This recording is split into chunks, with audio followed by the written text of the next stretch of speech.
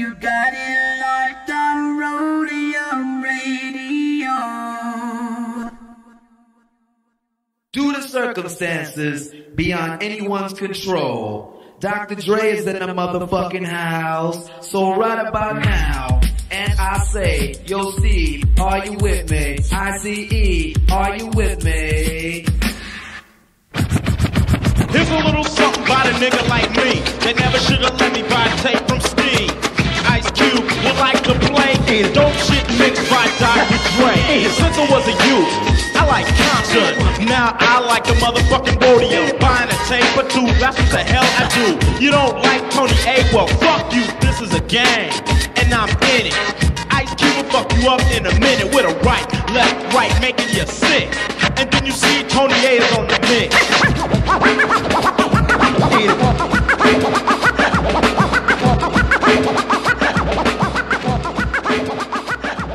Tony A! Tony A! When you're ready, go.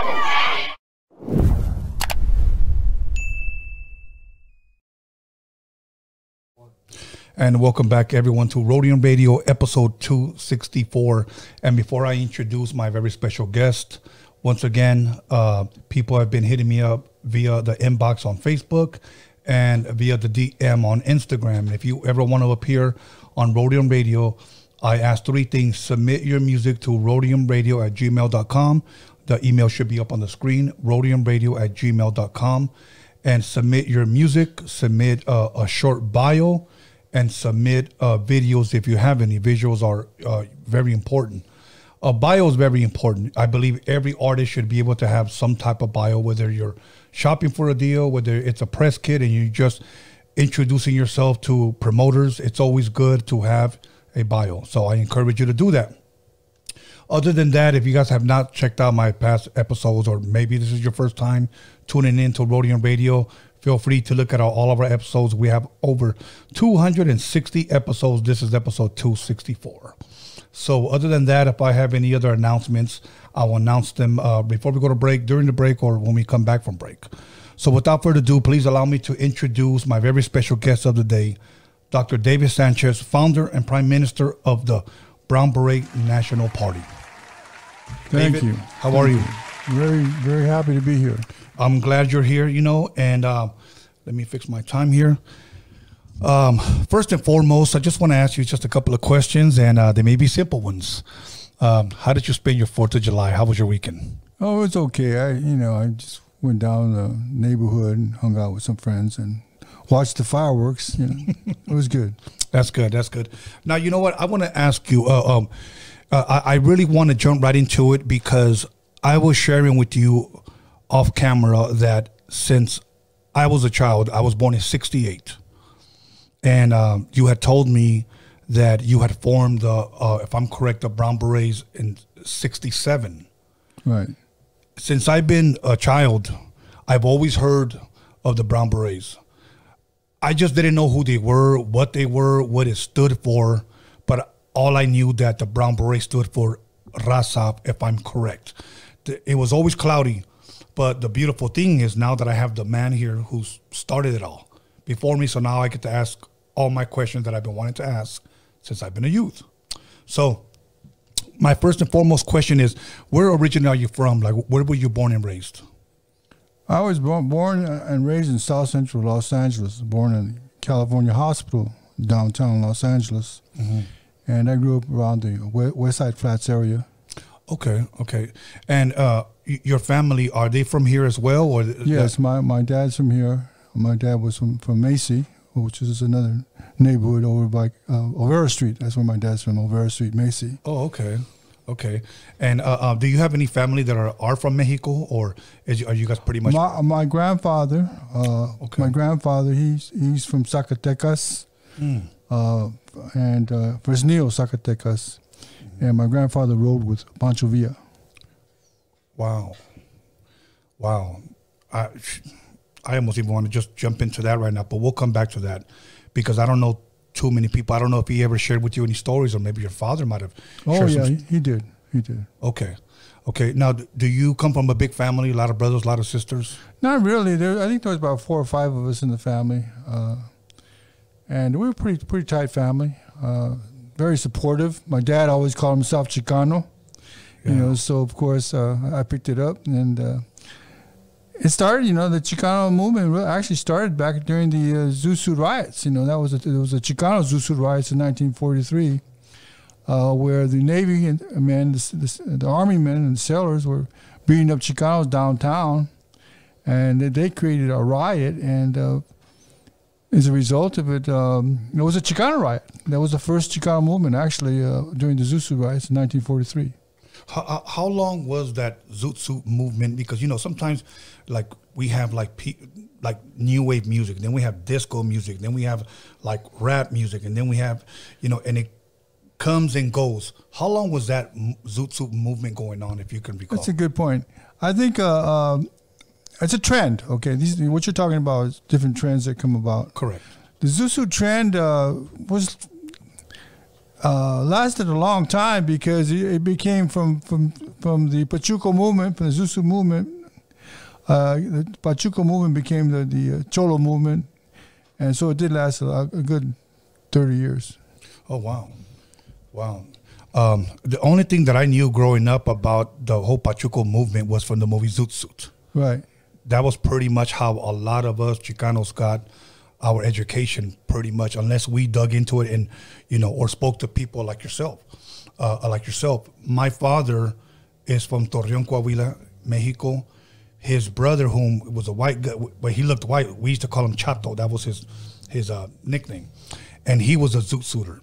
And even in his late 70s, he was still dancing the Zoot Suit style, you know, and he used to play music and dance for us, and we used to trip because we didn't know much about that. And I, as a young teenager, never really sat down like, what was the Pachuco movement? What was the Zoot Suit movement? It was a trend, you know. People wanted to identify. A lot of people don't know it, but all the Zoot Suiters and the Zoot Suit riots and all those people from that time, they all went to war as soldiers. And the United States Army, they loved Chicano Zoot Suiters because they knew how to fight. And the Chicano won more medals of honor in World War II than any other ethnic group. Can you repeat that again, please, sir? I said the Chicano won more medals of honor than any other ethnic group in the United States. Wow. See, you're educating us now, because I truly, not only did I not know, but I'm sure a lot of people out there listening don't know that. A lot of people don't know that just around 20,000 Chicanos died in World War II. Wow.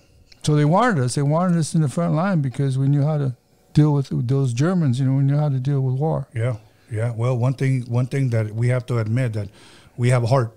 So they throw us in the front lines. Yeah, they throw us in the front. But sometimes they sacrifice us too. You know, they say, "Hey, where's Jose? We didn't know where the gunfire is coming from. Jose, go out there and show us where the gunfire is coming from." And so, you know, they would use us quite a bit to send us into traps. Wow. Wow. You know,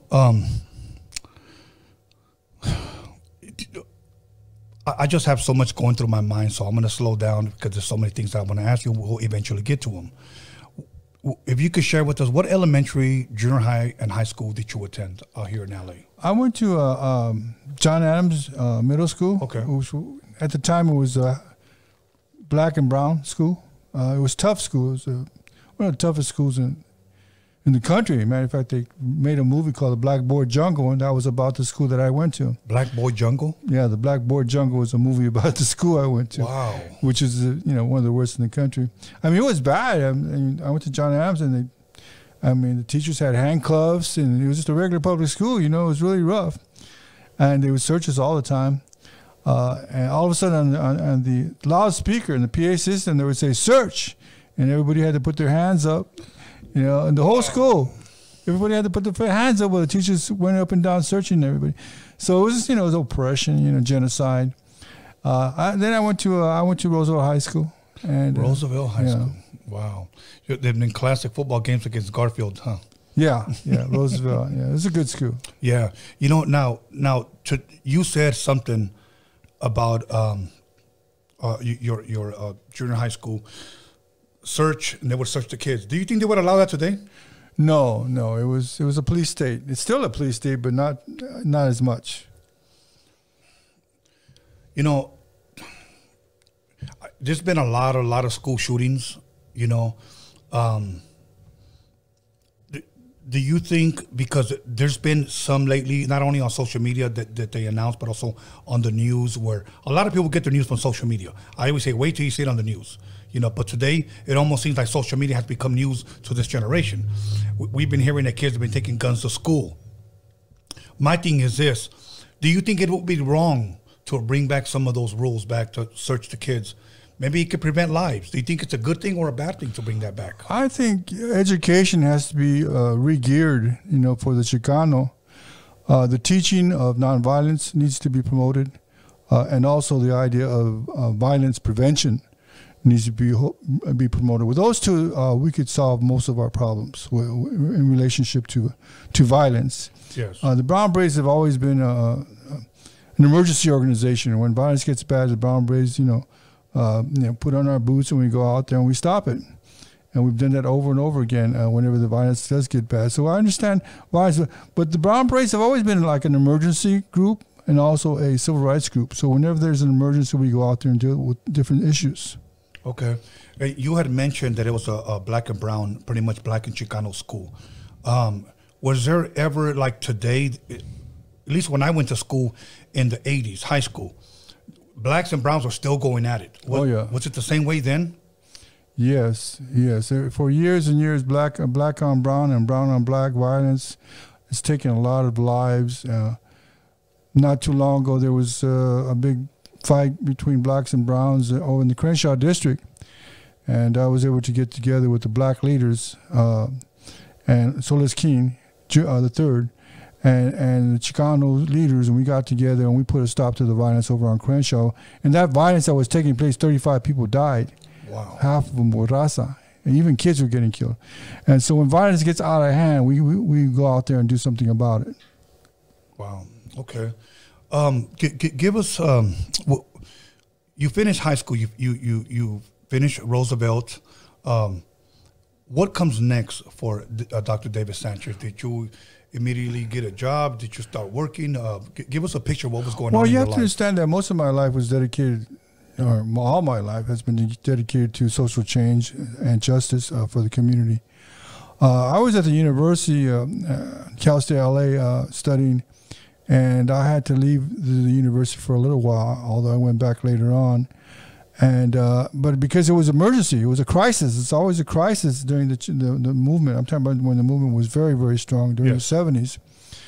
And anyway, so I went there, and then later on I was able to go to get the BA, and then I was able to go to graduate school and get the PhD. And then I taught Chicano studies for 13 years. Wow. Well, are you still teaching at all? Like, I'm teaching in a different. I'm teaching by action. I'm teaching by Brown Beret education. I'm teaching by Chicano education. I'm teaching by the crisis that's facing us today. All the different, the Chicano identity, for example, is a real serious problem in our community. A lot of these people that do violence, they don't have the identity. You know, if they had the Chicano identity, they wouldn't be killing their primos. You know. But because the primos are Chicanos, their primos are Mexican Americans, their primos are Raza, but still, you know, they get a little crazy and they go out and they kill their own Raza. And we've always been on top of that. We've always gone out there and stopped the violence. Yeah, you know, say somebody off the street sees you and just says, "Hey, man, you know, I saw you on this podcast and you're talking about that we should educate ourselves, we should know who we are, we should know our identity." Why is that important? You know, somebody would ask. Because if you don't have one identity, you fall into multiple identities. And when you fall into multiple identities, that's schizophrenia. Yeah. You know, La Raza, they don't know who they are, you know, and it's a shame. You know, they should know who they are. They're Chicanos, they're Mexican Americans, they're Raza, they're brown people, they're of the brown race. You know, but a lot of people don't know that. So they start taking on other identities, and they want to be Michael Jackson, or they want to, you know, be this, or they want to be that. And the same thing, these mass shooters are the same things. These gabachos that go around killing kids in the schools, they're going through an identity crisis themselves. The whole country is going through an identity crisis because there is no a national identity in America. The national identity in America should be the Indian identity or the Mexican identity, because the Mexican identity is also Indian identity. You know, this country doesn't have a culture to limits on, you know, violence. You look at Japan. Japan has culture, see, but their culture limits as far as what they can do and what they can't do in relationship to violence. So they don't have violence because they have a culture. We have a culture. And so culture is the foundation of La Raza. That's our strong foundation. That's what makes us strong. Without culture, it's like a tree. When a tree falls down from a big wind, it's because it doesn't have roots. And that's where we want the tree to stay up and strong by having roots. And roots is our culture. Roots is our history. That's a great analogy of the tree there. Thank you for sharing that. You know, I wanted to ask you just kind of get a better picture of your family and how you were raised. What did your father used to do, you know, if you don't mind me asking? My father owned a cantina. And my uncle had a first Chicano nightclub in East LA called the Calypso Inn. And then my father had a pool hall, which was in downtown Los Angeles. So you know, we sold beer for a living. That's what my parents did. So anyway, and my mother never worked. She was a good mother, and you know they were very strong, very articulate, very communicative. They were both born here, so they prefer using English at home. But when they wanted to say something that they didn't want me to know, they would speak Spanish to each other. Right. You know, but mostly it was English in our household because they wanted us to go to school, go to college, and understand, become elaborate in the English language. Right. Do you ever feel, because I have a lot of friends that are like this, like their mom and dad are from Mexico, but when they came over here, they learned English, they had kids here, but they wanted their son or daughter to have their su primer idioma, like their first language, to be English. But later on, they didn't learn Spanish. When they grew up, they felt a little bit robbed of their culture because they felt like, Mom and Dad, you should have taught us Spanish. Did you feel that way at all? No, because I have and I still do. I spend time in Mexico. I go, and that's where I reinforce my Spanish, talking to all the people down there. So, and I still spend a lot of time down there in Baja, California. So I think, in my case, it wasn't true, but for a lot of people, I can see that there's a need to know both languages. Yes. Because if you know both languages, you can do more things. You know. Absolutely. I just want to touch on a little bit of your grandfather. You had shared that, if I'm correct, I heard your grandfather knew Pancho Villa? My grandfather fought with Pancho Villa. Fought Pancho Villa, okay. Yeah, he won a medalla de Revolucionario. And my grandfather, Amado Sanchez, he fought at the battle for the hill. It's called the Bufa in Zacatecas. And he was able to knock out a machine gun nest that the Federales were shooting everybody down in the middle of the night. And so he was able to crawl up there alone and knock out the machine gun nest, and he won a medal for Mexico. Wow. Wow. I've never, by the way, I've never met anybody that knew or was related to someone that knew Pancho Villa. I've heard a lot of stories, you know, but maybe you can shed a little bit of light on this, and then we'll get back to the brown beret questions that I want to ask you. There's people that would say good things about Pancho Villa, and then there's people that would say negative things about Pancho Villa. Since I never really did my study on it, maybe you can help us out for those that are pretty much ignorant on that subject. Is there negative and positive, or do you know why people would say negative things about him? Well, I think it's the communication system that we have, that we've inherited from Mexico. You know, the communication system from Mexico is very chismoso. You know, and you know, you have a lot of viejo chismosos and vieja chismosas, and they go around spreading rumors about everybody, and that's what was going on during the Mexican Revolution. People were spreading a lot of rumors. Right. Okay. Yeah, that's a great point. And that caused a lot of conflict because, you know, you have to remember that they all got killed as a result of bad talk about each other. Yeah. Pancho Villa, he was killed because of a result of bad talk. Zapata, he was killed as a result of bad talk. Francisco Madero, well, he was killed as a result of a riot that the United States started in Mexico City, and it ended up getting Francisco Madero, the president, ended up getting killed. Him and his brother ended up getting killed as a result of people spreading rumors, and so we have to be careful not to talk bad about people. We have to learn how to talk good about people. Yes, no, very, very true, and I'm glad you brought that up, because sad to say that even today, amongst Raza, there's still a bunch of chismosos. It's a problem, and the reason why we have that is because we have a lot of uneducated people out there that want to talk, but they don't know how. Absolutely true. Absolutely true. Today, now we have social media where they're bigger chismosos, and I read something today that I don't know how true it is, but it was just saying gossiping women. And again, this is just something I read. Whether it's true or not, I don't know. Gossiping women are responsible for 75% of deaths because they've opened their mouth and, if you will, said something or accused someone falsely, and someone went and took action against whom she spoke about. It's very true. 40% of all the violence in America, you're talking about 35,000 people get killed every year in the United States, murdered. Of the 35,000 people that get murdered, 40% is a result of arguments, and so that a lot of that comes from the rumors. Wow. So now, if I'm correct, you started this the Brown Beret movement in 1967. Now, if I may ask, what motivated, what inspired this for this to come into fruition? Well, I think becoming a victim. I was a victim of violence, when I was growing up. Can you share that, please? Oh, it's kind of a sad story, but I got beat up real bad by a black gang, by the outlaws, And I was just a victim. I was just standing in the corner on my bicycle, and these blacks came over and knocked me, beat me up, and a police car came and they took me to the hospital. And I was beaten up pretty bad. I suffered for about 6 months because they busted one of my nerves in my face, and so.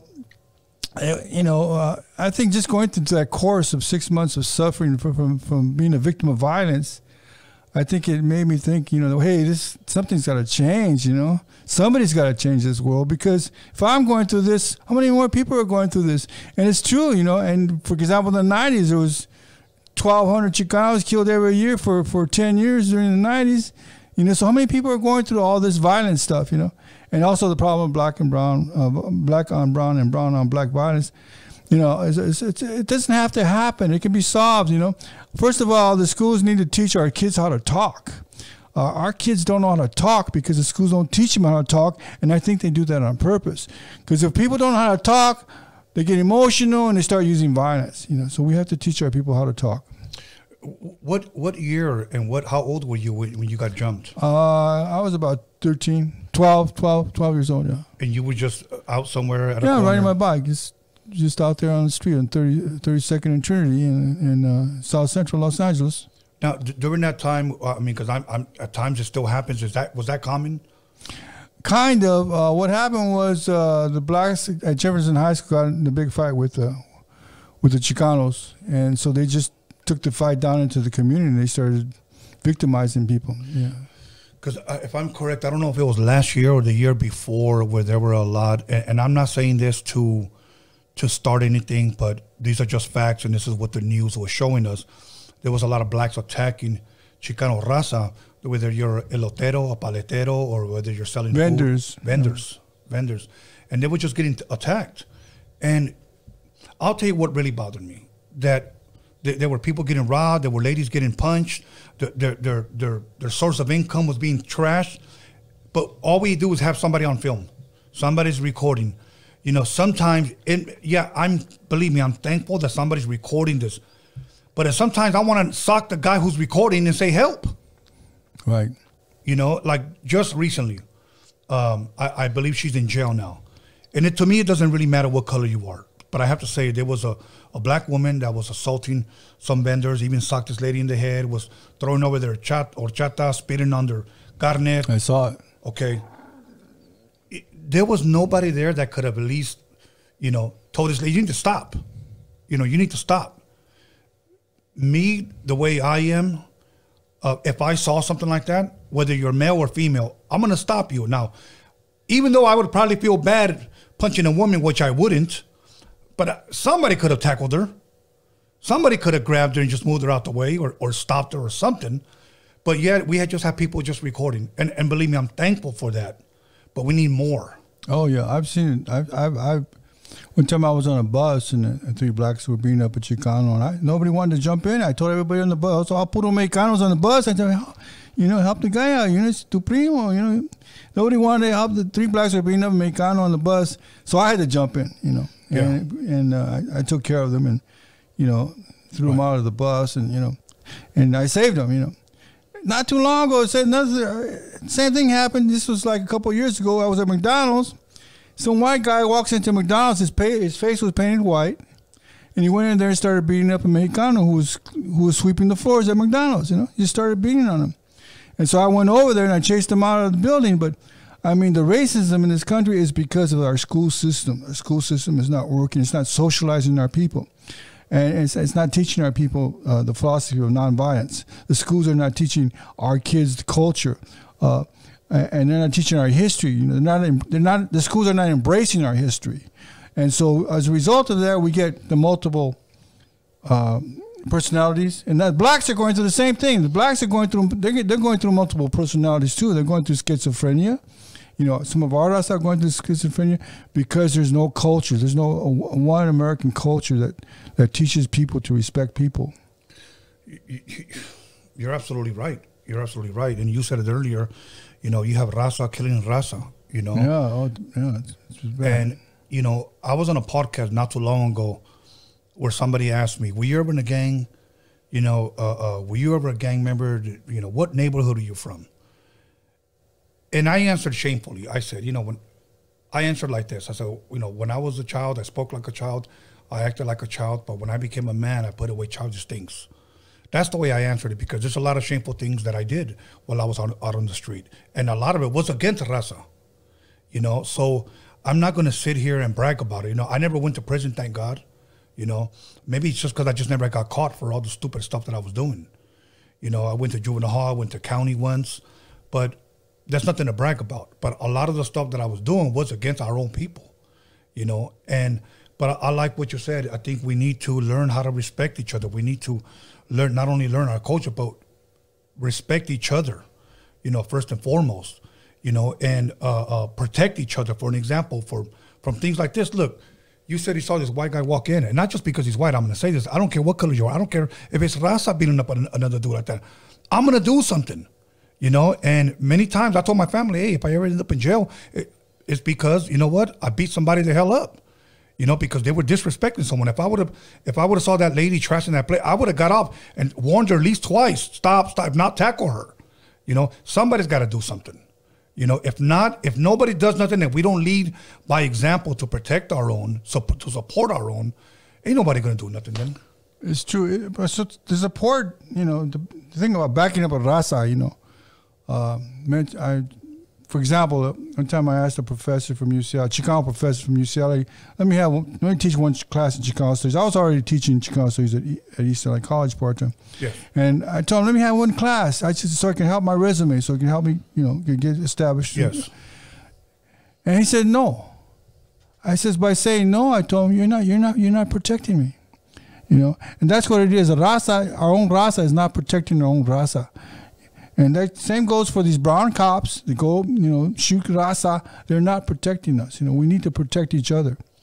That's a powerful point. It's very, very true, because when I was on the streets and I was maybe in my 20s, the guys used to give me the hardest time was Raza police. I remember coming down from San Pedro, I had a cop following me, just following me. I finally get in my neighborhood, I park in front of my house, and he pulls me over. Right when I park, turn on his lights. And I was just angry because I really wanted to say, what? So he walks up to me and he's like, I go, what did I do? My windows were rolled down. He goes, you got tinted windows? I said, yeah. And he wrote me a ticket. And I was like, I don't want to use curse words in front of you, man, but I just, I was just pissed off. He's not protecting your rights. Yes, exactly. So I think sometimes, I just want to say sometimes, I think some of the Raza police are some of the fucking worst. Excuse me, brainwashed. And then, once again, multiple personalities. They want to be brown and they want to be white. You know, Absolutely. And who else? What else do they want to be? You know, they want to be a killer. You know, they got multiple personalities, and we have to deal with this question of the psychology. Where is the psychology of the Chicano at today? You know, where is our psychology? What's happening? And we have to be make sure that we can't let these kids not have culture, not have a psychology, brown psychology, because if they don't have it, they lose it. Absolutely. We're going to go ahead and take a 10-minute break, and we'll be right back after 10 minutes, and we're going to pick up right where we left off, sir. So once again, everybody, call somebody, text somebody. You guys know the rest, and we'll be back in 10 minutes. It's about to get good, so you don't want to fool around. Come back.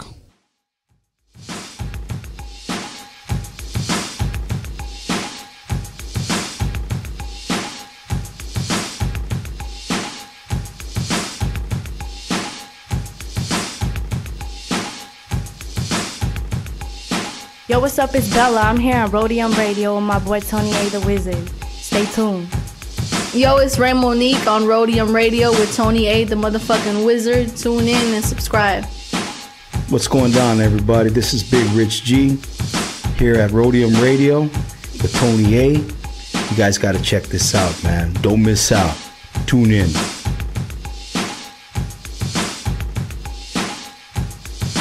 It's your boy Producer A here at Roadium Radio. It's your boy Tony A. Make sure y'all subscribe every Sunday, Wednesday, 7 p.m. with the dopest podcast popping in the motherfucking West Coast. Make sure y'all subscribe. Peace. Yeah, this is Pablito here at Roadium Radio. I'm here with Tony A. the Wizard. Tune in. What's cracking? It's your boy Noel G in the house, a.k.a. Hector. You guys know what time it is right here with the Roadium Radio Show hosted by your boy, Tony A. the Wizard. Ha-ha! Keep listening. We got something good for you. What's good, beautiful ladies? It's your boy MC Magic, Tony A. the Wizard. You already know. Roadium Radio Show. Turn it up. Zzz. Yo, what's good with y'all? This your boy Big Prodigy from the legendary South Central Cartel, and I'm over here chilling with my homeboy Tony A. the Wizard on the Roadium Radio Show.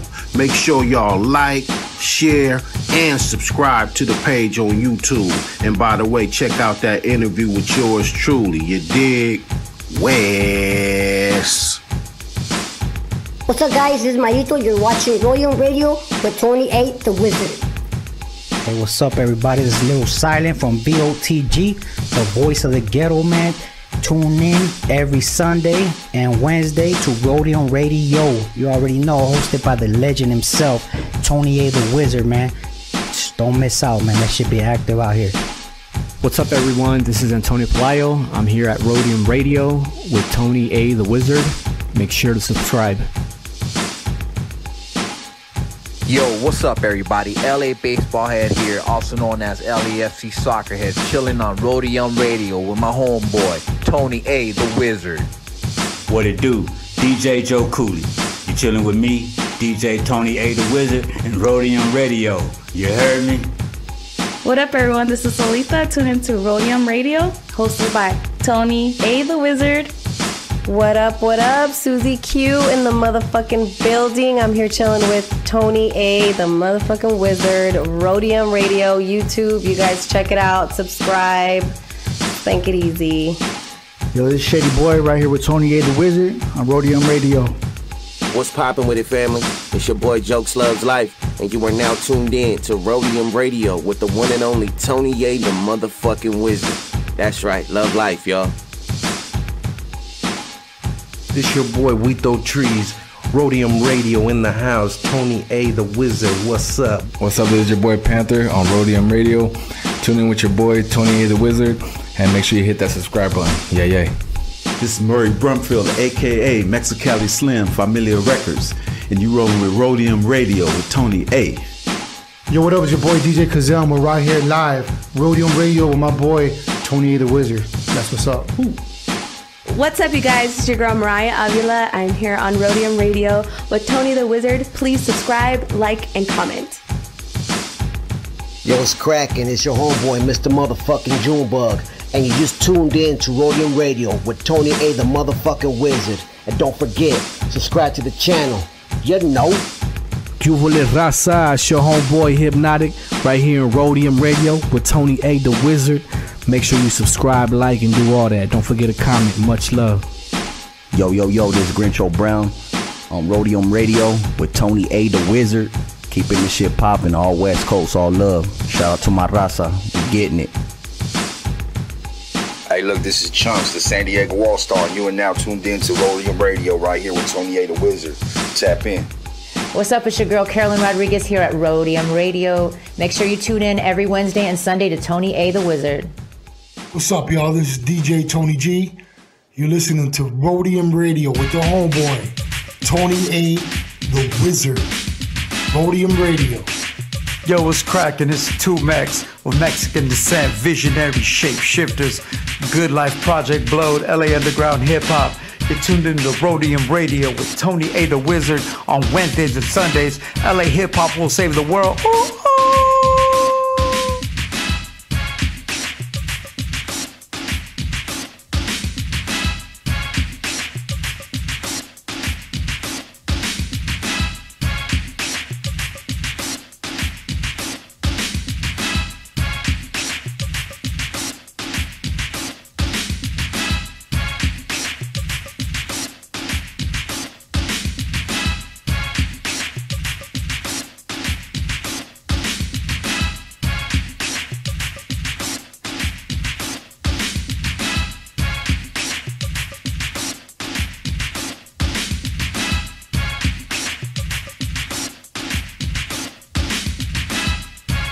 It's your boy Cap G. Subscribe to Roadium Radio, hosted by Tony A the Wizard. Yes, sir.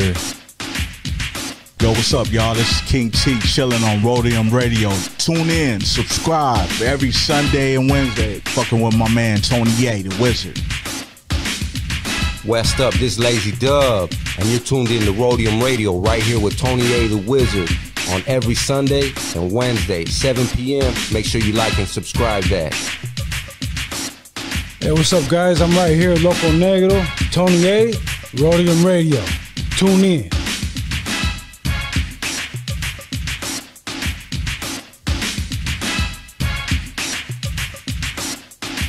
Yo, what's up? It's your boy MTO right here with Tony A the Wizard on Roadium Radio. Make sure you like and subscribe and tune in every Sunday and Wednesday. What's up, everybody? It's your homegirl Lovely, and I'm right here at Roadium Radio with my boy Tony A the Wizard. Make sure you subscribe and check him out every Sunday and Wednesday. It's Nina Beretta with Roadium Radio and Tony A the Wizard. Tune in Sundays and Wednesdays. Like and subscribe. What's up, everybody? This is the Puppet Master chilling with El Triste. Follow and subscribe to Roadium Radio with Tony A the Wizard.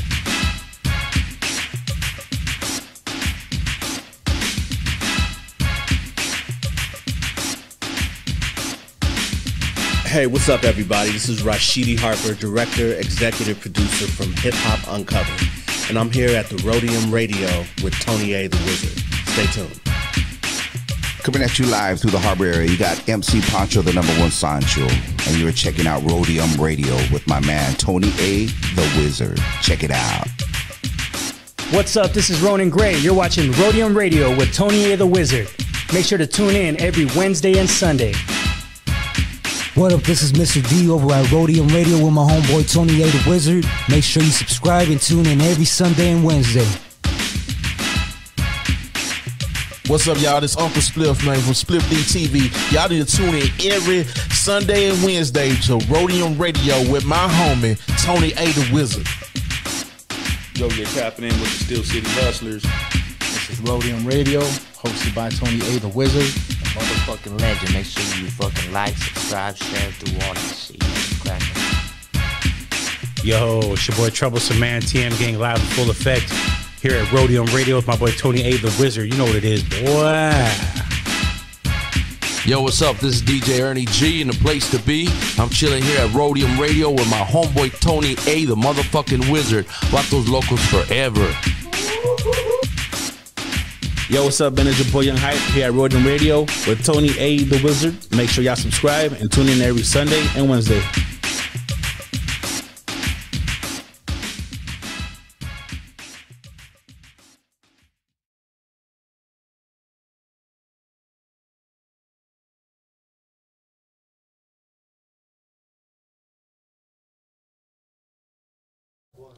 Welcome back, everyone, to Roadium Radio episode 264. And we're not going to waste any time. We're going to go ahead and jump right back into it once again with David Sanchez, once again, the founder of the Brown Berets. So, sir, how you enjoying yourself? Great time. Awesome. I'm glad you're here once again. You know what? You had shared with me earlier that at the age of 13, you had gotten jumped. You had gotten to the hospital, and it took possibly about 6 months to recover. Do you think something like that is what possibly helped spark or motivate you, encourage you to move into the, if you will, the idea of starting this whole movement of the Brown Berets? Of course, I think most of your good leaders have become victims of something, victims of violence, victims of poverty, victims of genocide, and victims of oppression that we all suffer. And so when it hits you hard, that's when you do something. Go out there, join the Brown Berets, go out there and do something for the community. Okay. Now, when I had asked you earlier, I believe it was off camera, around what year and what motivated you to actually start this movement, and how did you come up with the name Brown Berets? Well, it's a little more complicated than that. Okay. It was a matter of I had belonged to a number of small groups, Young Citizens for Community Action, for example, and then I changed the name. A lot of people don't like it, but I changed the name to Young Chicanos for Community Action, and people didn't like that. Half the group left because they didn't want to become Chicano Action, and so then I changed the name again to Brown Berets. Why do you think they didn't like the first name? Well, because there's a lot of Raza there. They've been brainwashed. You know, they don't identify with our native culture. They don't identify with Chicano, and Chicano is the Aboriginal name of La Raza, and they just don't identify with it. And it's funny, but a lot of good people left because they didn't want to become more of a Chicano organization. And then I changed it again to Brown Berets. And but what happened was, I had a coffee. When I was 19 years old, I started a coffee house called the Piranha. And I mean, my dad, right, had a business, and my uncle had they both had cantinas. So it was a coffee shop you started? Yeah, I started a coffee shop at 19, yeah. The reason why I say that's crazy is because today coffee shops are like the thing. Yeah, well, coffee wasn't that good, but we had a coffee shop. It was called the Piranha Coffee House. And that's, and then at the coffee house, I just started wearing somebody gave me a blue beret. Okay. And I wore it for a couple of days, and they go, this still don't feel right, so I went downtown and I asked the General Hat Company downtown. I said, "You got any brown ones? I want a brown beret." He sold me a brown beret for about $4, and so I was wearing it around, and at the time I also had a part-time job at the school. And some of the kids were calling me, "Hey, brown beret." I said, "Yeah, you a brown beret?" I said, "Yeah, I'm a brown beret." So then I went back to I bought 12 brown berets, and I took them to the coffee house, and I started passing them out to the people. Wow. And about what year was this again? 1967. 1967. Wow. And I was born a year later. I was born. So you've been at it just a long time. Oh yeah, a long time. Well, it's a matter of commitment, and not just that, but it's also a science. A lot of people do not realize that the brown beret science has taken years to develop to even come to this point. It's very difficult to keep it going because you always have people who are always trying to destroy the organization. People get into fights, you get splits, and right now we're just one organization, the Brown Beret National Party. Okay, all the rest of them are not us, and they're not the original ones. We are the original Brown Berets, the original Brown Beret National Party. And we're one group. We don't really believe in chapters because, 2 times before we had chapters, and then before you know it, you have 2 or 3 chapters in the small towns, and then they jump on you like gangs, and they will try to push you out, saying that it's them, but it's not them, So that's the problem. So that's why we just stick to just one group. We're just one big group around California. Yeah. Right now, I had so many things were going through my mind as you were speaking. It's a lot of times it's hard to listen and think of what I want to say because you're saying so many things that sometimes I'm like, okay, you know what? I got to stick to one question because I got like 4 or 5 questions. I know it's complicated. Yeah. So okay. Here's the weird thing, and this is why I feel so connected to this, because like I said, growing up, I've always heard of the Brown Beret. I just didn't know what it was, who it was, or anything about it. But I always heard it. I always heard about it more that it was like a protection group. It is. It protected Raza. Rights, protect rights. Right. So that's all I knew. Where I heard that, I have no idea. But it's funny because in the 80s and 90s, if you were Edwin Metal, if you were from this city, you were considered Edwin Metal. If you were from the east side or from the west side, okay? And the color of a sureño was blue, okay? Everybody wore blue bandanas, blue sweaters, blue Ben Davis, blue Nike Cortez. It's crazy because I always wore or always had in my back pocket a brown bandana. I never really had the blue one. I had nothing against it. My favorite color is blue, but I always had a brown bandana. And people always say, why? I say, because I'm brown. Well, of course. But yeah, that was it. And it's funny that I don't want to say funny, in a weird way, but for lack of better words, it's funny that you decided to go with the brown when you were given I believe you said somebody gave me a blue one, yeah. A blue one. I didn't like the blue one. Yeah. So okay, so this starts about, do people start joining this organization with you as far as like, okay, now it's the Brown Berets, you're wearing a brown beret, the people are like, hey man, you know what is this? I want to join. Can I be a part of it? How do I get educated? Or did anybody ever approach you during that time like that? Back then or when? Yes, back then. Well, back then it was a lot different because we were just all out of high school. Okay. So all of our brothers and sisters were in all the high schools. Okay. And half the Brown Berets were Brown Beret students. So it was very easy for us to do the school walkouts because half of our organization was in the high schools. So that's how we walked out all the high schools in 1968. Wow. And now, did any other type of organizations possibly try to come against you guys, maybe possibly thinking you guys were a gang? Not really. Okay. Some small groups, but nothing serious, Okay. And I have to ask, you guys ever have it? Because I know you were talking about the Pachuco movement, how they would jump zoot suiters. Did you guys ever have any white guys try to come after you guys? There were a lot of different cases that we got shot at a couple of times by the whites, and I think but the Raza, they can go against you too. It's like they call that the tiger. Like in Mexico, you had so much conflict and so much vorullo and so much infighting and outfighting and fighting all around the place. The tiger, right? And we still live with that tiger in our community.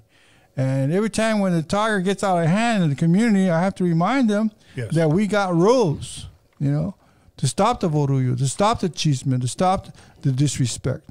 And so we hit people with rules, and that's what the movement does. It brings rules. Even Pancho Villa had a rule committee. If you got out of hand, you might get shot, So you have to have rules in the barrio, and we promote our rules all the time. Did you guys ever have any other Raza, maybe neighborhoods? Like, who in the hell are you guys? Type of deal. As far as, because you guys were an organization, protecting Raza rights. Did any of your own ever try to come against you as far as? Well, not gang wise. Okay, that's what I was. Because we had members from all the gangs. Okay. We had a lot of. We would recruit from some of the gangs. We had the West Side Flats and the East Side Flats, Primera. And we also had Maravilla with us, so it helped promote the movement. Okay. Wow. Okay. And what was it that kept you going with this? Because at any time, just like anything, somebody could say, I'm just getting tired of it. People are not listening, or we're not growing, or it's not going forward. What kept it? What was it that could continue to keep you motivated to continue the Brown Berets? It's difficult. We did break up for a little bit for a while there, but because people were getting their education and they're getting good jobs and stuff like that. But I think the thing is to do movement is you have to do action. And as long as you keep doing the actions, people don't complain. But when you stop doing the action, people complain. And so like right now, for example, we have a movement against the high price of gasoline at the gas pump. We're fighting that right now. Let's talk a little bit about that, because right now, gas prices are all-time high. And now for somebody who's possibly not into the politics and doesn't really know what's going on, why do you think the gas prices are this high? Well, they're ripping us off. It's three people that are really stealing our money. It's the oil companies, the gasoline companies, Shell, Chevron, the gasoline companies, but also the gas stations themselves. The gas stations themselves. They're also ripping us off. And also the state of California with a high gasoline tax, they're also ripping us off. So we're getting ripped off by 3 gangs. No, you're absolutely right. I remember like there could be a war in the Middle East for some reason. All of a sudden, gas prices go up. And I remember, like, I would stop and I was like, hey, bro, like, why did your gas prices go up? I remember this guy goes, oh, the war over there started. And that was his best answer. And I go, so because there was a war over there, you don't even know where. They're making excuses. They're always trying to make excuses. Anything. You know, when the refineries got blown up, or they had an accident. They're an excuse, you know. And anyway, we're meeting this this Saturday. I'd like to invite everybody this Saturday, July 9th. This Saturday, July 9th, we're having a protest at the Chevron gas station, which is right across the street from Alvera Street. Okay. So it's 901 Alameda. And we're having a protest there at 10 o'clock this Saturday to protest high gas prices. If we don't protest, it's going to go up to $9 a gallon. And that's the only thing that's going to stop this frenzy of them robbing us for money, is that the people begin to protest at the gas stations. That's the poor man's press. That's the only press we have. The only way we can stop this is by protesting at the gas stations. And by you protesting, whose attention do you plan to get? The mayor from here, or like what can they do? Well, they don't care because they're making money. See, you know, the government people, they make good money. You know, so they don't care. They got the money. They don't care. They got the money. And they're getting the money from the taxes. They're getting the money from the gas taxes. You know, the oil companies, they don't care. They're all rich. All them Arabs living high on a hog in Saudi Arabia. They don't care. They're rich, right? You know, so it's an attack. This is an attack against the poor people. Wow. Well, you know what? I'm glad you're bringing this up. You know what? And you've been a voice for so long, and I want to bring something up, and I want to ask you if you ever thought about this about yourself. There's been people throughout time that have been a voice for their people. Like I'll just name a few, like a guy like Malcolm X. Martin Luther King, and even to a certain extent through his music, like Bob Marley, people thought he was starting to gain too much popularity, and many times that could be power. Okay, they were all killed. Have you ever thought, like, you know what, I'm a voice for our people, maybe that could happen to me? Well, first of all, you know, I'm trained, trained in the barrio, hardened, gladiator. And I'm the kind of guy that if you don't make trouble, you won't get trouble. If you don't hurt people, you won't get hurt. And that's why you have to be careful that, that you don't step on anybody's toes. Right. But, but you being a voice and awakening people and educating them to somebody that may be trouble. Well, of course, there's going to be some waves out there, but I'm not worried about it. Okay, now back to where the Brown Beret movement starts to move forward. At what point do you think? What was the most members that you've had that were Brown okay? Beret? We used to have 5,000 members. Wow. At one time, but the problem was of those 5,000 members, only maybe 2,000 were any good for anything. Because there's a lot of people out there who just wear the brown beret, but they're not really brown berets. They just wear like a costume, Really. I'm trying to remember of that beret, I guess, organization from New York. What were they called? They used to wear a red one, if I'm correct. Yeah, the Guardian. The Guardian Angels. Yeah. Okay. From what I heard of them, that they used to go on buses, they used to go on subways, they used to go on the streets and protect people. Was the Brown Berets something like that? The Brown Berets is a civil rights organization. It's an emergency organization. It's an education organization to do mass education whenever there's a problem, and to make people aware of the issue, what the issues are, to make people aware of the Chicano agenda, because nobody's listening to what we got to say. We have a Chicano agenda, Recently, I just wrote a letter to the Federal Communications Commission, And I told them, hey, we're 30% of the population in Southern California, and we're not getting 30% of the airwaves. According to the rules, we're supposed to get our fair share of the airwaves. And that's another argument that we're facing right now. What do you think? Like, I mean, I'm sure you know, but I have to ask you because I'm sure fans want to know. Why do you think we're not being heard? They don't want to hear us. Well, and why do you think that is? Because they're racist. Okay. Hey. Not just racist, but they don't want us to develop power. They don't want us to get our candidates elected, you know. Wow. You know, for example, we have Danielle Sandoval. She's running for office for city council in Wilmington. She's a good candidate, you know. But there's no. She's a Chicana candidate. But we don't have any Chicanos. We need more Chicanos from the community running for office. And you know what? I'm thankful you said that, because when I started this podcast, sir, and I'm being 100% honest with you, I didn't know if anybody was going to tune in. I had this YouTube channel maybe about a year prior before going live. We had about 238 subscribers. And I only shared that because I was filming a documentary and I was just loading up clips. So whenever somebody wanted to see it, I would send them the link. And that was pretty much it. We had this idea, let's just go ahead and start up a podcast, promote the documentary, and go from there. Well, it started taking on a life of its own, and I began to shine light on our people, you know, on Raza. I started giving them a voice because I know there's a lot of Raza out there that's very, very talented, whether they're actors, whether they're comedians, whether they're rappers, whether they're singers, whether they're dancers, whatever. I started shouting. And then it was our own people that would comment, who in the hell is that? These guys are a bunch of nobodies. And here's what I said.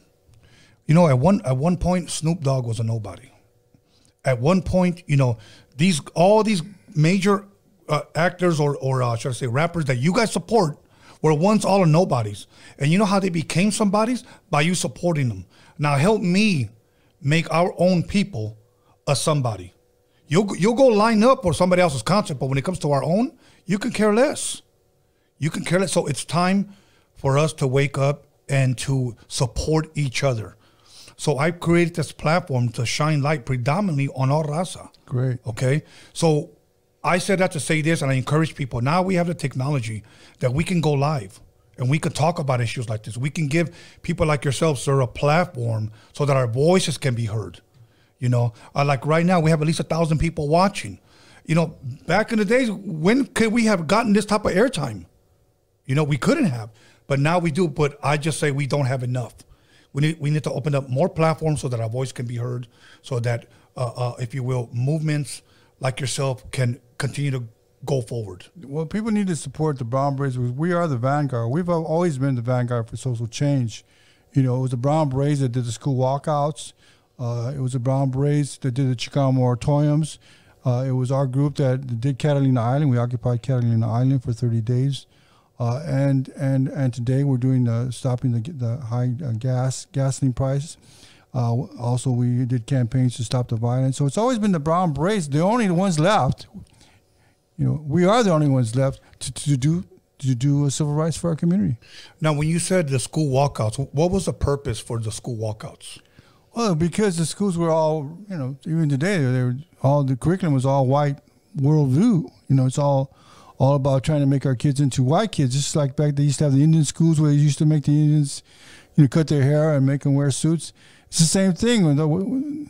These are not our schools are like Indian schools where they try to make the Chicanos into white folks, you know, and that's why they come out. A lot of kids come out all confused because they don't know what they are.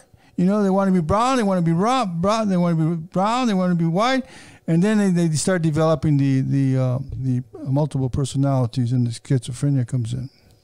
I want to share something with you, and I think you'll be able to understand, because I think what you just said is very, very important, and it's possibly something that I went through when I was not only in elementary school, but also middle school. You had the popular Chicano kids that wouldn't consider themselves Chicano. Half of the time they'll lie and say they were half white or half Italian or half something else. Okay? Yeah, that problem. Yeah, and then you just had the regular Mexican kids, you know. First generation, you know, Chicanos born here, parents from Mexico. I was one of those. I go to junior high and I see all these bunch of Chicanos, believe it or not, that try to act white. Yeah. And those are the ones that would call people like me, believe it or not, wetback. Yeah. Okay, you're a wetback, and I'm like, I want to say to myself, bro, I saw your mom pick you up. She was a dark woman, but you're over here running like you're white.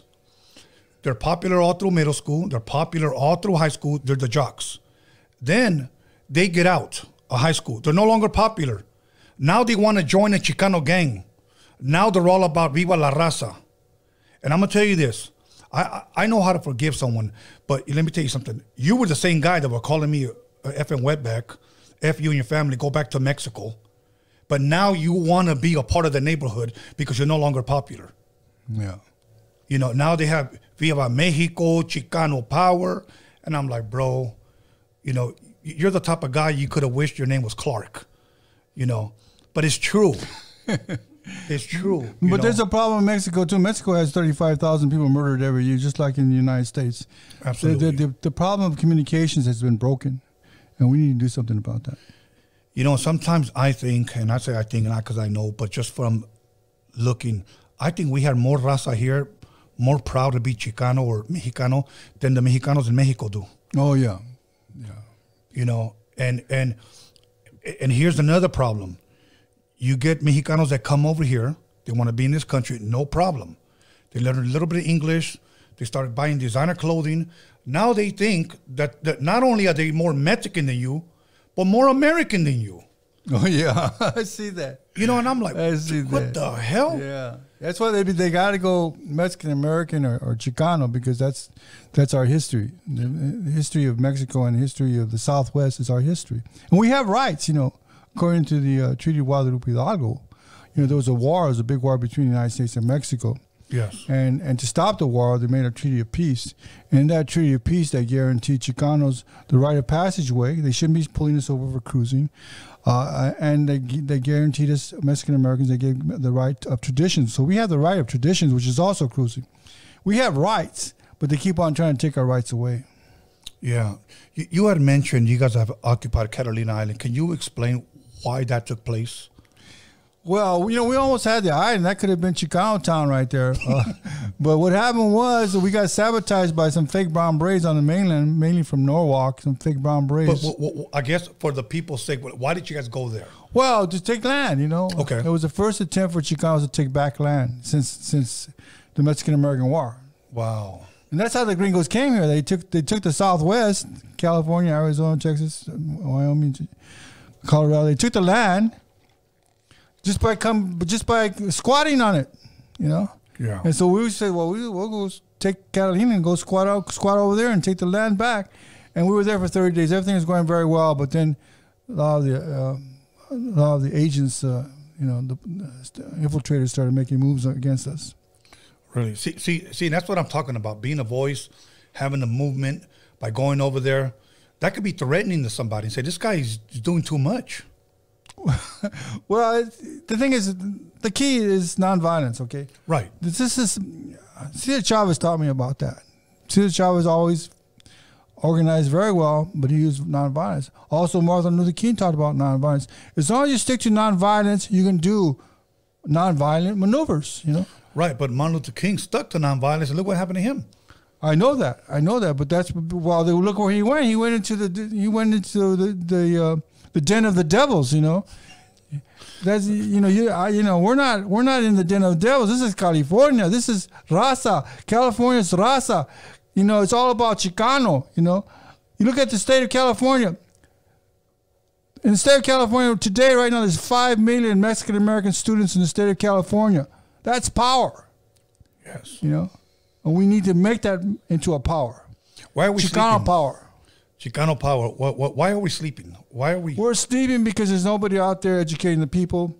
There's nobody out there spreading unity except for the brown berets. There's nobody out there talking about unity. There's nobody out there talking about Chicano identity. And so that's why I think those issues are important. If somebody wanted to learn about those issues today, what would you recommend them to do? Is there any books? Is there any channels? Is there anything where somebody can say, you know what, I've heard you. I feel that I wasn't raised with an identity. My parents came over here from Mexico when they came here. And I'm saying this because I've known people that have done this. Their parents came over and they wanted to be white. Yeah. Now, I know that they wanted a better life for their children, but coming over here and changing your identity, you know, and no longer wanting to talk Spanish, you know, no longer keeping your traditions or your culture.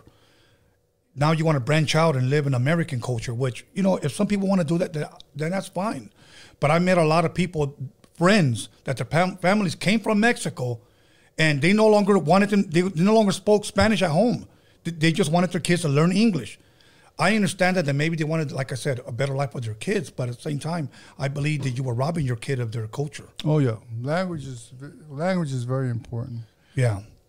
So but I guess to be bilingual is to be more qualified. Yeah. So now for that kid that possibly is watching and it feels like, you know what, I feel that I was robbed from my culture. Where can I learn from that? Like if somebody were to ask you. I think Chicano studies is the best. Taking classes in Chicano studies. Also looking for books. I wrote a book. It's in all the libraries. I wrote one book called Expedition Through Aztlan. It's a history about the Brown Berets. Expedition Through Aztlan by David Sanchez. It's in all the libraries. So they can just check it out of the libraries to see the history. There's a lot of history, and it's technical history, because many of our leaders, what we do is we train our leaders to become leader experts. And that means we teach our people how to make speeches, and we teach people how to organize. And, you know, the people that do leave our organization, they can become well off because they learn the skills from the Brown Berets. And so, for example, the Brown Berets started Ultimate. A lot of people don't know that. Yeah.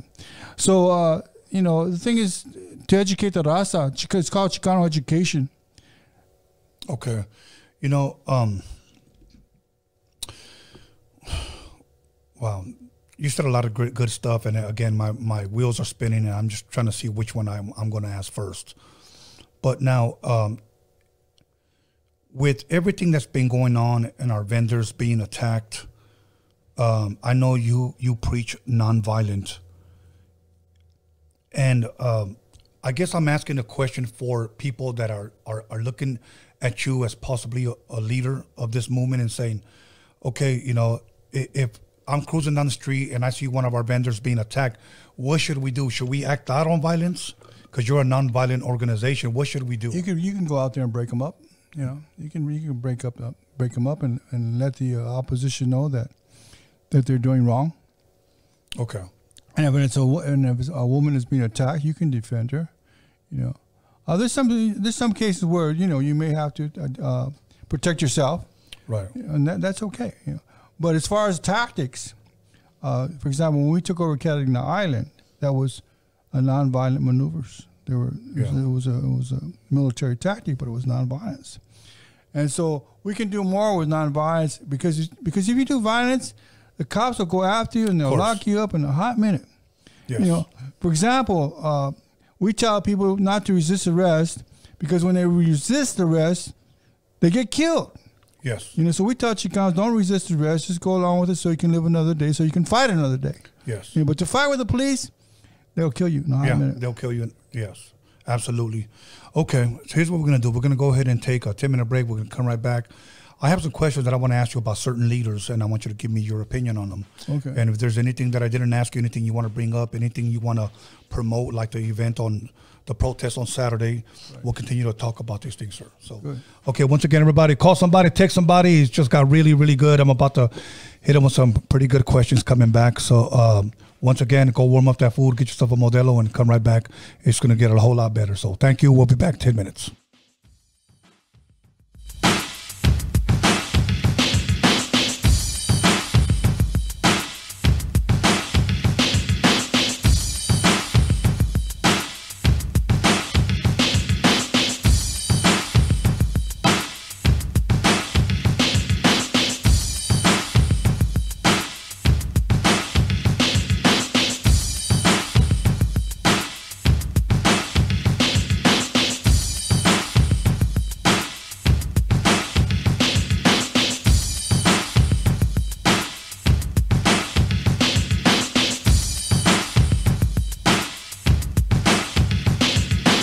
Doggy. Yo, what's up? It's Anthony Campos, aka Big Citric, inviting everybody to tune in and subscribe to Tony Vision, Roadium Radio with your host, Tony A. the Wizard.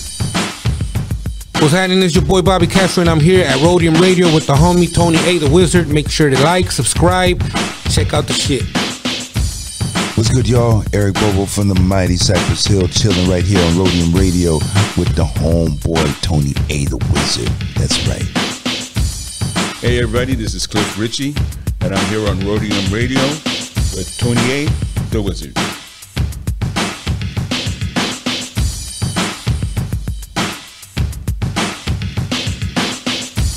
What's cracking? It's your homie Crazy Boy, Blue Rain Music. You tune in to Roadium Radio with the homie Tony A. the Wizard. Tune in every Wednesday and Sunday right here.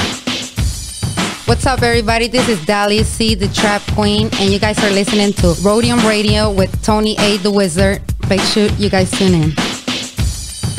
Yo, what's up? It's DJ Bobby B, and you're live with Tony A. the Wizard on Roadium Radio. 1212 coming to you live from the Harbor area. DJ Ralph M rocking beats with my man Tony A. Rocking the SP1200. Let's go.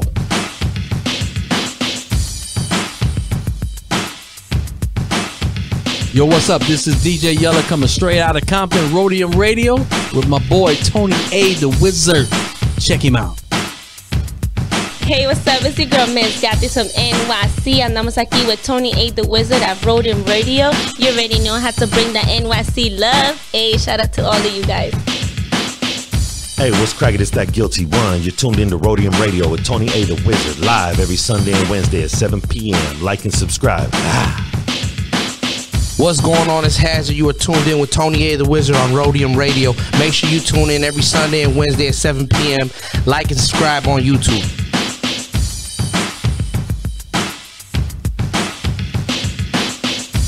Yo, this is your boy Invincible, and you are watching the Roadium Radio Show with Tony A. the Wizard. Make sure you're tuned in and watching. Ooh-ah. What's up, guys? This is Isabella Soul, and you're tuning in with Tony A. the Wizard on Roadium Radio. Make sure to like, comment, and subscribe. Peace. What's up, guys? It's your girl J-Rox. I'm here on Roadium Radio with your host Tony A. the Wizard. I'll make sure to tune in on Sundays and Wednesdays, and don't forget to hit the subscribe button. Yo, what's up? This Jose Homicide. You hanging out at Roadium Radio, hosted by Tony A. the Wizard. Like and subscribe.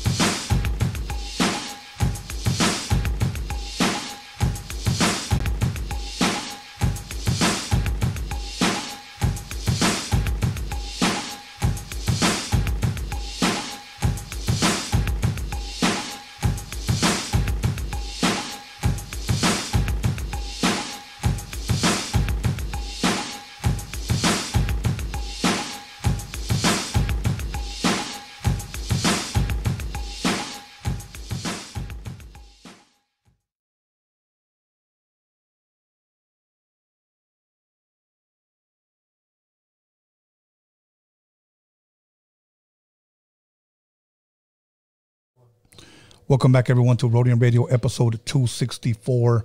And we're going to go ahead and jump right back into it with, once again, David Sanchez. David, how are you? Very good. I'm glad you're here once again. I want to jump right into it and talk about, you had 3 books that you've written. Yes. And first, let's talk about the first one. What year was it that it was released? And what was the title of the book? Okay, the first book was released in 1978, and that's called Expedition Through Aztlan. Okay. And that's the history of the Chicano movement. It was written, a book that was written during the movement, the only book that was written during the movement. The second book is called Social Communication for Everyone. I used to teach a speech class over at Southwestern College. Okay. And Los Angeles Southwestern College, I used to teach speech. So I wrote a book on communication because I felt that it was important for Chicanos and La Raza and Mexican Americans to learn how to communicate better, because that's one of our biggest problems, because our schools don't teach us how to communicate. And I just have written recently, I have another book coming out, maybe it'll be out in about 2 months. And that book is called Chicano Universe Advanced Intelligence, and that's about as high as you can go in relationship to understanding the Chicano paradigm and in relationship to our intelligence. Okay, now let's go back to the first one. You said 1978, if I'm correct? Right. Okay, and what motivated you to write a book?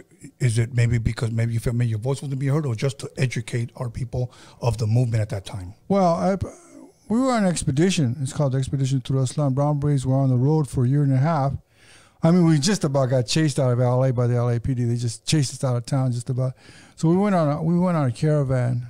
30 of us, Brown Berets, were on a caravan. We went from town to town organizing different issues, organizing walkouts all over the country. We went to give us an example of where did you guys go? Well, we went to 80 different barrios. For example, we went to El Paso to protest against the immigration raids and the immigration shooting people on the border. And we were able to stop the migra from shooting people on the border. And we were able to get the director of the immigration to implement a psychological test to the Border Patrol so that they do not shoot people at the border. So that's one of the reasons why they don't shoot people at the border no more like before, because the Brown Berets put a stop to it. Wow. So we did a lot of things on the caravan. It's called La Caravana de la Reconquista. La Caravana de la Reconquista, we finally culminated on Catalina Island. We had like 30 guys on the road. It's like a mobile unit. Trained soldados, trained leaders, people that knew how to march, people that knew discipline, people that knew how to speak, people that were highly trained, Brown Berets. And so we went over to Catalina. We went over to try to take Catalina Island, and we almost had it. And so we held Catalina Island for 30 days. Wow. So the first book was pretty much about the whole movement, right? And you had mentioned something that you guys almost got ran out by the LAPD, if I'm correct. You said, right. And why was that? Is it because you guys were growing in numbers? Is it because you guys became a threat, or? Well, it's because, the Brown Berets, we organized the Chicano moratoriums. We were the first to organize mass rallies. The first rally we had like 2,000 people. That was December 20th, 1969. And then the second one, February 1970, we had one big one. It was 5,000 people. And then August 29th, 1970, that's when Ruben Salazar got killed. That was a big one. That was a big, it was a war zone. Ruben Salazar got killed, and also 2 Brown Berets got killed in that riot. Wow. And that was August 29th, 1970. So the police just started seeing that as like, this is just too much now. You get these guys out of here pretty much. Right. They went after us. We had 24-hour surveillance. They couldn't go nowhere. They were pulling us over all the time. They took me to jail a couple of times, and but they didn't have anything on me. They had to let me go. But I think altogether I served about, for fake charges, I served about 6 months on different charges, because I was doing civil rights protest. What were some of those fake charges that they were trying to get you on? Well, the school walkouts, they tried to get us on conspiracy to disrupt the schools. That was in a grand jury indictment. and they wanted to give us 64 years apiece for walking out to schools. Okay, see, that's what I was about to ask you. What were you guys facing if you guys would have been convicted? 64 years. 64 years. For walking out to schools, yeah. Yeah. And you probably would have gotten less for murder. You know, because you have to understand that's what, genocide. And even today there's genocide in the courts. And even today, Chicanos, Mexican Americans, Raza are being railroaded into the prisons. And it's all happening because we don't have a power base. We don't have empowerment. And that's why we have the Brown Berets to protect us, to protect our rights in the courts and to protect our rights in the streets. Right. Okay. Now, how well, what was the feedback that you were getting from that book? That, were people coming up to you and like, hey, man, I read your book? We're talking about the first book still.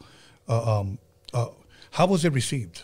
It was received fairly well, but the problem is, like in Chicano studies departments, a lot of those professors, they never lived in the barrio, or they don't have the Chicano experience, so they're not interested in the Chicano movement. When the Chicano movement is Chicano studies, and what we have there is the blind leading the blind. If you don't know Chicano studies, it's like the blind leading the blind. And you have some professors out there, they're like the blind leading the blind. They do not want to teach about the Brown Berets. They do not want to teach about the expedition through Aztlan. They do not want to teach about the issues and the Chicano agenda and how we can gain power, how we can gain empowerment. They don't want to teach that, but they need to teach that. And we're trying to get them to teach that. Yes, okay. So you released the first book in 1978, then you released the second one while you're teaching, if I'm correct. Yeah. Okay. How was that received? That was received pretty well, but I used them for my classrooms. Okay. And primarily I still sell those books. All of the books I still sell. Social communication for everyone. That's to teach Chicanos how to talk more intelligently, how to dialogue, how to discuss things at a higher level, at a more academic level. And to teach Chicanos how to begin to understand themselves.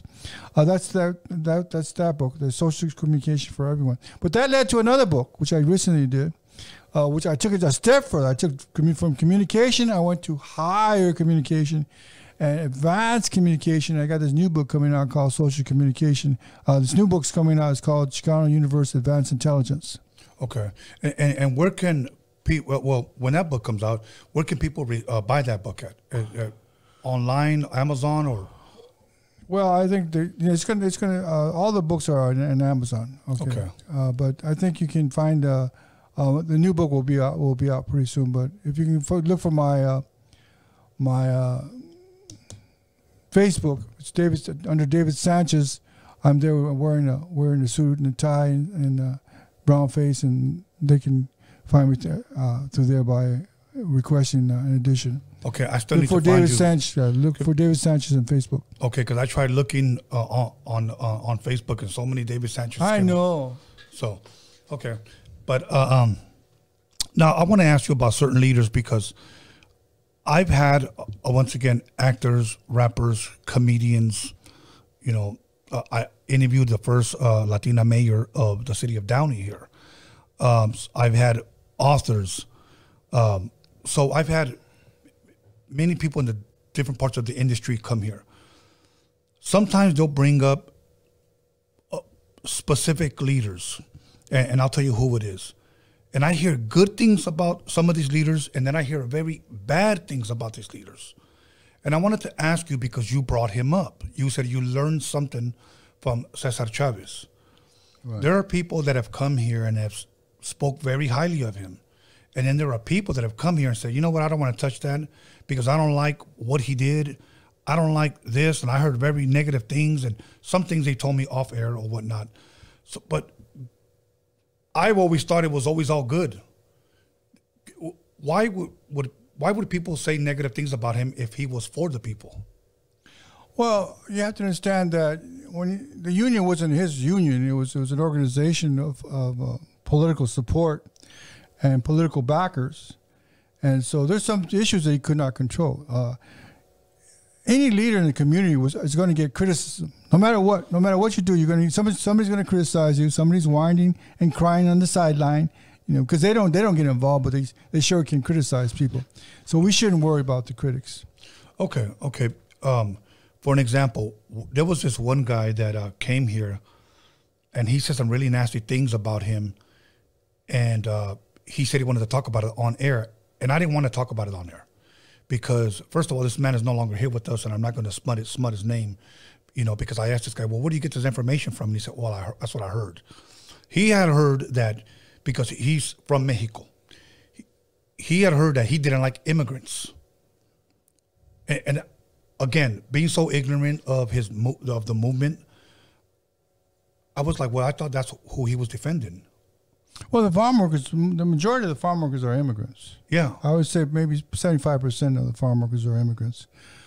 I think it was one particular case where the immigrants were coming in and getting the jobs and breaking the strike. He had a strike, grape strike, right? So the immigrants were coming in, and so that's why he got mad at the immigrants, because they were breaking the strike. And so that's why a lot of people don't like him, because he went against the immigrants because there was a conflict. They were coming in to work for cheap, to break the strike, and so he said some things against the immigrants. But that's about all. It was just one particular incident. Okay. Now let me just get this straight for the people, because I was a union worker for 15 years. Okay, Local 572 for the Teamsters, and for modern day, I want to make it relevant. So he calls the strike. They walk out. They bring in some immigrants to break the strike. To break the strike, to work for cheap. So he pretty much just said that he's not for that. He went against them, if you will. Yeah. Okay. And my job, since we're a union for the market Ralph's, I work for Kroger, and the market that we would send all the groceries to was for Ralph's. Okay. Our union respected the union that represented Albertsons, the market. Albertsons was having a strike. What happened was our union asked us to walk out and to honor this union strike. Just walk out, until they get their contract. So we did that. Of course, our supervisors were trying to discourage us from doing so. They were trying to discourage us, don't listen to your union. In other words, break the strike. So for people that have union jobs, here's how you will understand it better. We walked out, and what they brought in was people off the street that work cheaper.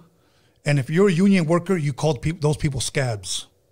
That's what they were, scabs. And they were there working, doing our job. Yeah, for cheap. For cheap, So I understand now why people were saying, oh, he didn't like immigrants. I guess if you don't understand or know the whole story, it's better if you just, we're constantly being sabotaged, by our own Raza. I mean, at all levels, I worked, for the colleges for many years. I worked in government. I was a supervisor's deputy for the county supervisor here in Los Angeles. And I worked for the health department. And wherever I worked, there's racism, rampant racism against the Raza, rampant racism against Chicanos. They don't like us. Because they want our jobs. That's what it comes down to. They want our power. They want our money. And same thing with the gas stations. They want our money.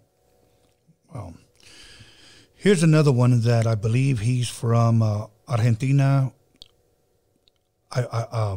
He was in Cuba, and I guess he passed away in Bolivia. And there's a lot of people that look up to him, and there's a lot of people that look down on him, and it's Che.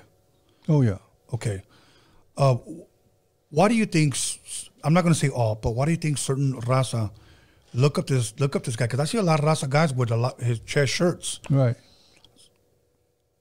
There's people that say good things and bad things. Can you shed a little bit of light why they would say either or?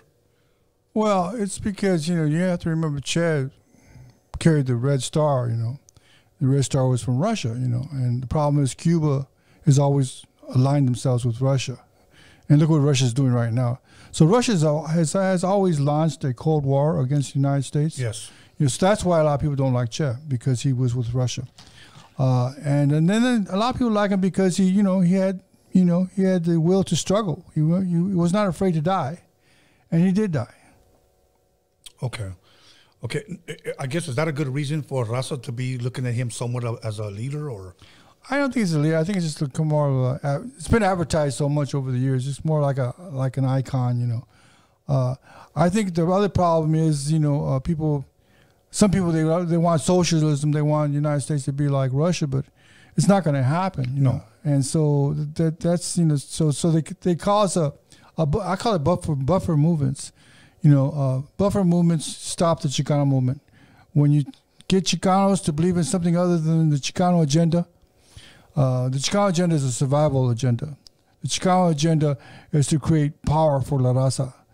The Chicano agenda is for self-determination. But all these other movements, they try to make us do this and do that and support the women's liberation movement. They want us to support other movements, and they're just tearing down our movement by causing distraction. I'm going to ask a question. By the way, the Cesar Chavez and the Czech questions were people that submitted questions. So I read off their question. The other question was this, and somebody asked me this question. Since the beginning of time, we've had white presidents, okay? In our lifetime, we finally had one black president or a black president. When Barack Obama was,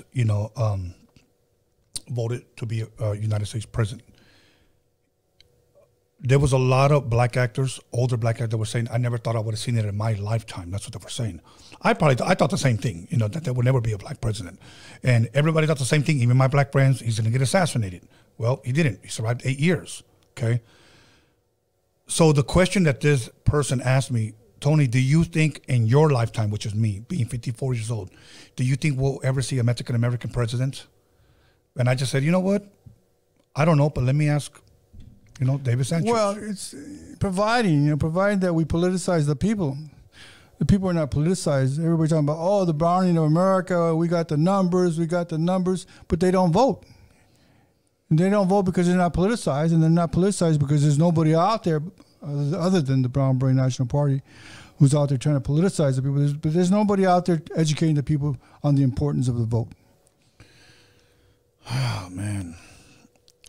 But don't give up hope. There's still hope. Hopefully we start getting a couple of Chicanos elected to office, and then we have a good beginning.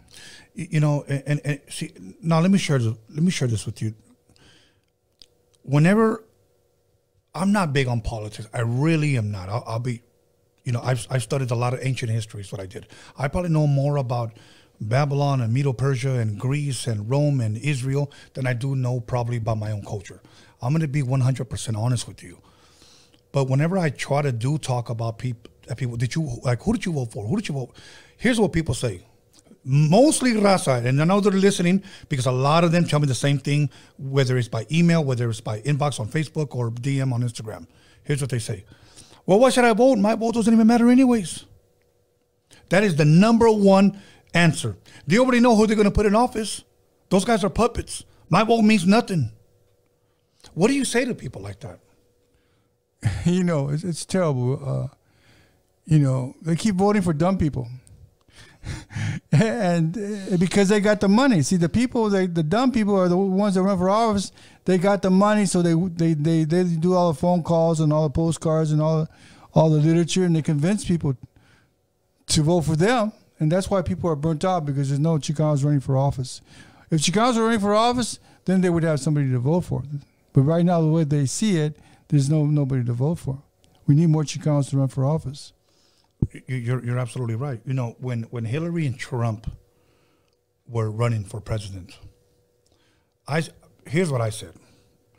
Wow, because everybody was saying, I don't want to vote for Trump. I don't want to vote for Hillary. I don't want to vote for Trump. He's a racist. I don't want to vote for Hillary. She's evil.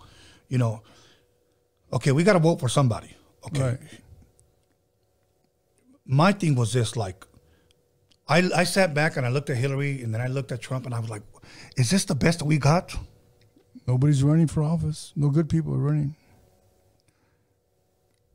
I ran for office a couple of times, but it's hard to try to defeat the rich Republicans and try to defeat the rich Democrats, because a lot of the Democrats they're right wing, right wing police, right wing schools, right wing state of California, right wing prisons, right wing courts. So everybody's stacked up against us, but we have to break the wall sooner or later. And you know what, David, this is what I'm tired of. Okay.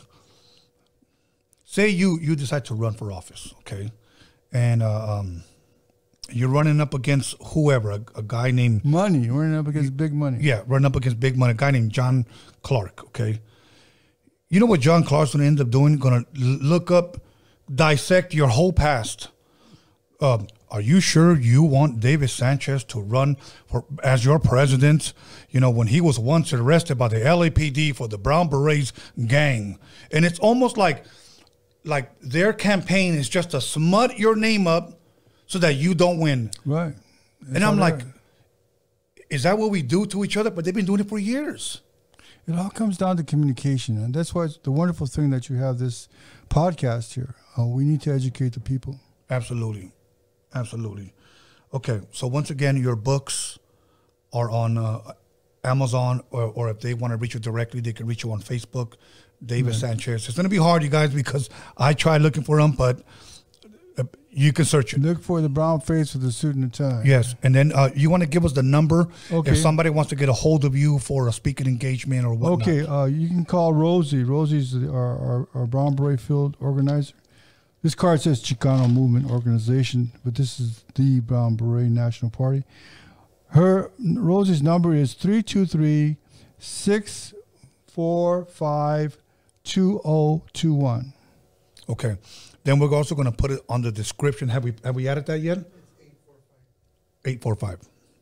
Is it? Yeah, 845. The Rosie number? Yeah. Okay. On the description, once this video is posted, go on the description and it'll have her number with her name. Good. So people would know. So every time you guys see the video, go on the description. All the info will be right there. Yeah, Okay. I just like to remind this new movement that we're doing against the gas issue.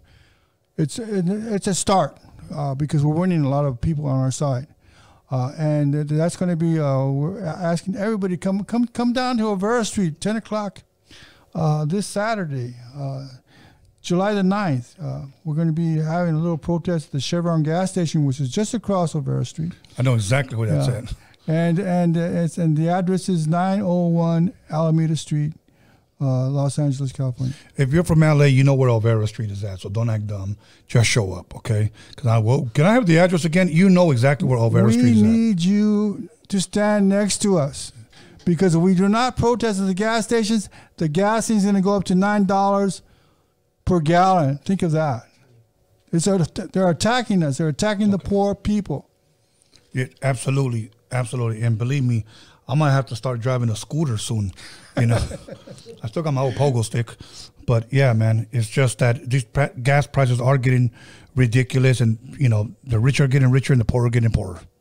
You know, so other than that, we got a few more minutes. David, is there anything that I didn't ask you? Anything you would care to bring up? You know, it's hard for me to question you on a lot of political stuff because I really don't go into that field. You know, there's a lot. Well, you know, you can always invite me back another time in case you need a guest, because there's so much to discuss. Yes, there's so much information. I mean, how can I talk about 50 years of participation in a half hour? So it's really important to know the history. The Chicano history is very important to know, but also to know the Chicano movement history.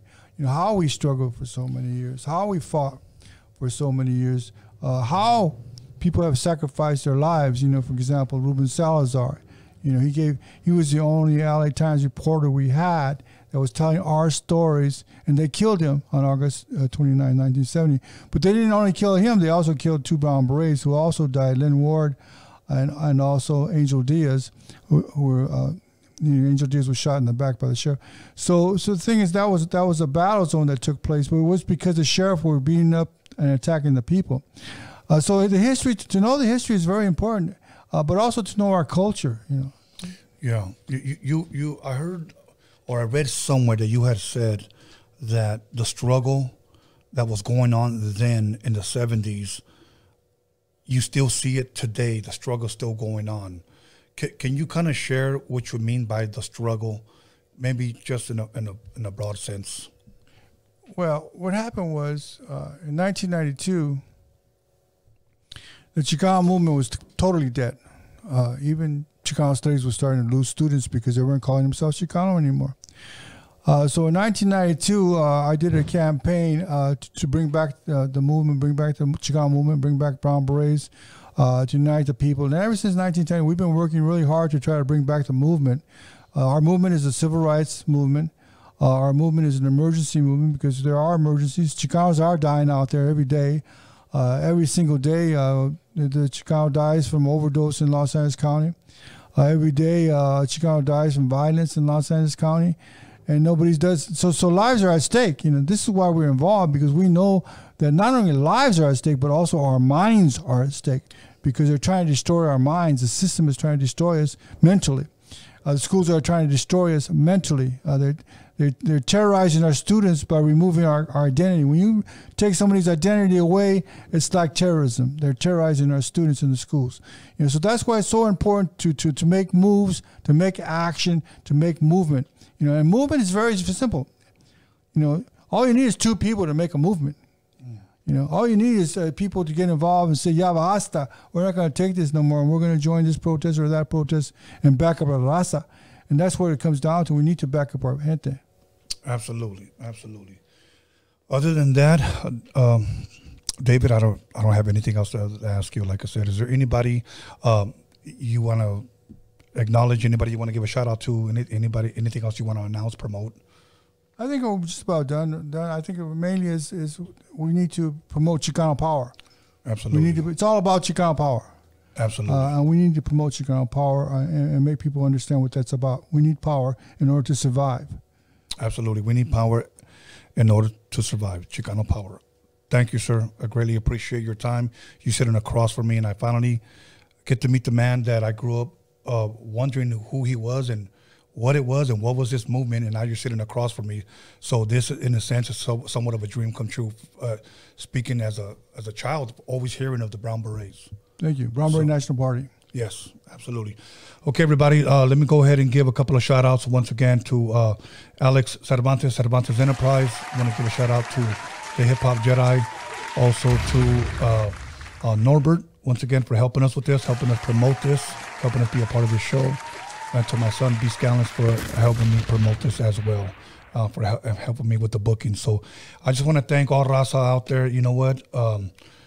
I'm just thankful that we're able to provide you guys a platform where you guys could hear voices like Dr. David Sanchez, where we should no longer be asleep. We should be educating ourselves, and we should be moving forward, where we should be proud to be able to say who we are, because we know who we are. We know what our identity is, and we're Raza, we're Chicanos, so we're going to move forward. I just ask that we continue to educate ourselves. So if you get an opportunity, you know what? Order his books. I know they're probably not that expensive. You probably spend more money at Starbucks. So buying a couple of his books ain't going to put a dent in your wallet, okay? What's putting a dent in your wallet is the gas prices. Okay, so get yourself one of his books. Cheat on your phone with one of his books and educate yourself. Become a better speaker and educate yourself. Why? Because knowledge is power. And with that is how we're going to move forward. And I end this with Chicano power, viva la raza, and we're out of here.